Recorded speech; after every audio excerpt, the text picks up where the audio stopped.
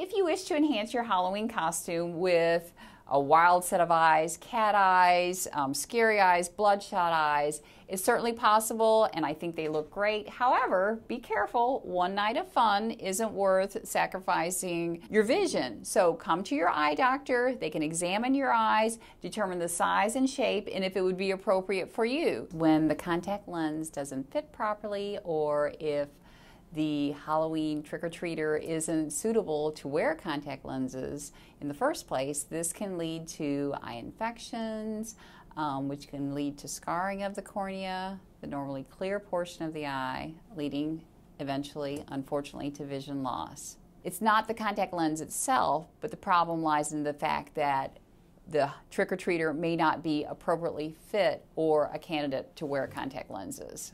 So again, I think it's great if you want to enhance your costume, but let's just do it safely.